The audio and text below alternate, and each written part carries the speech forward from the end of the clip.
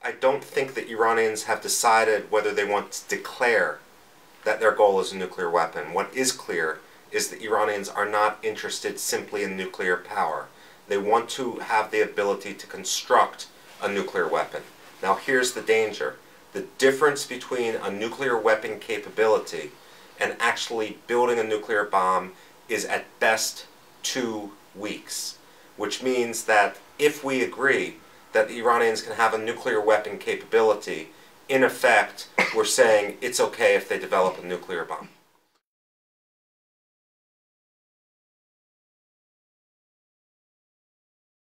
Wars in the Middle East aren't caused by oil, and they're not caused by water.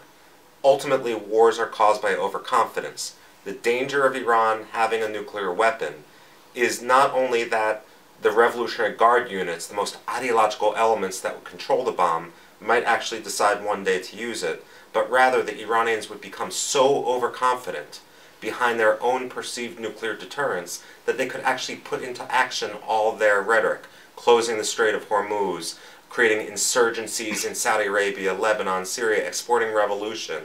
And so when it comes to Europe and the United States, we might actually see a return to the dark days of the 1980s when terrorism occurred on a regular basis on our nation's airliners and in our cafes and on our streets.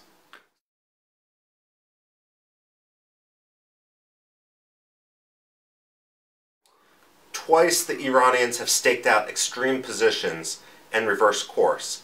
One was with regard to the American hostages, which they released in 1981, and the second was with regard to agreeing to a ceasefire in 1988 on the Iran-Iraq war without achieving all their declared goals. Now, in both cases, what happened was the isolation to Iran and the economic costs of Iran's actions had become too great to bear.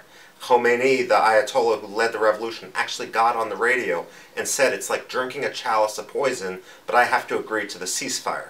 What diplomats need to do is figure out what costs they can put on Iran to make the Iranian regime drink a chalice of poison. Short of crippling sanctions, the Iranian regime is simply not going to abandon its nuclear ambitions.